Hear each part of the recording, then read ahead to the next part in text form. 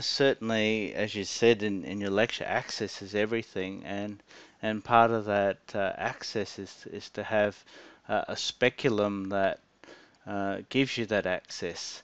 I don't think there's any perfect speculum out there, but there's certainly speculae that have good characteristics that you know enable you to perform your surgery more safely.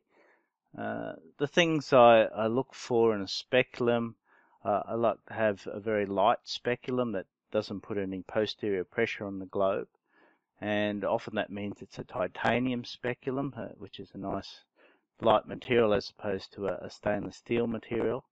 I like to have the blades opening more horizontally, uh, rather than some of the speculae tend to drag the eye downwards and give you that posterior vitreous pressure problem as well.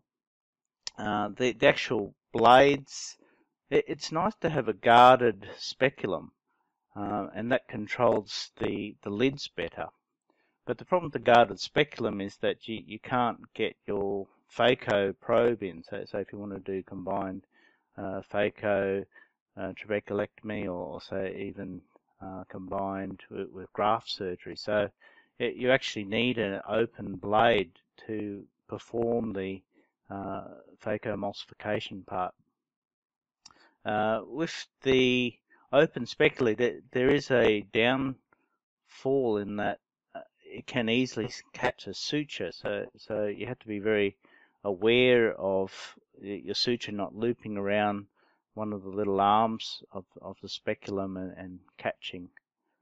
With the control mechanism, the actual screw part of the speculum, it's nice to be able to control the opening, and you don't really get that, say, with a wire speculum. Like the wire speculum, it depends on the tensile strength of the actual wire on how much opening you get.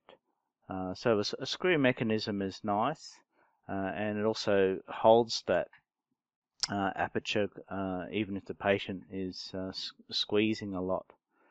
The screw mechanism, say the Barrett speculum, is actually sticking upwards, and the good thing about it is you can turn it the other way, so you can turn that screw around so the screw is facing downwards, and that certainly helps avoiding getting that suture getting caught around the screw.